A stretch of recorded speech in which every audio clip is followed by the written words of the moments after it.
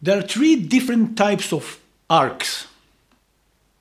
There are serial arc, and it's caused by wiring discontinuity, such as loose connector or connector defects. We just mentioned it before. There is what it called parallel arc. It's because of insulation problem between two adjacent cables. Remember, a cable exposed to the sun, as we mentioned before, the top part is exposed to the sun, the bottom part is not exposed to the sun. And if there are two adjacent connectors and that have cracks on the top part of the insulation, there can be an arcing between two adjacent cables. This arcing, basically high temperature, high current, a pulse that immediately damage the cable, heat up the cable, creating a fire. Now, a parallel earth arc is usually caused by internal leakage inside the PV module. Remember, a PV module consists of cells, and there are a set of conductors that connecting the cells in series and in parallel.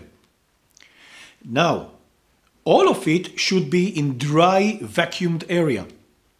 If there is humidity that penetrates under the glass, the protective glass of the panel, then there might be a short between the conductors that take the current from cell to cell to cell within a module. That can create an arc. And again, chain reaction. The picture on the left represents two different situations in terms of arcing. The leftmost string affects its neighbor. It might not affect another string far away. So the two leftmost strings can have arcing, but the inverter will not feel it. If the inverter does not feel it, it sees, from his point of view, a well-performed system, continue to convert DC energy into AC energy, while in the further away strings there are already fires. That means the response to the problem will be very late, too late.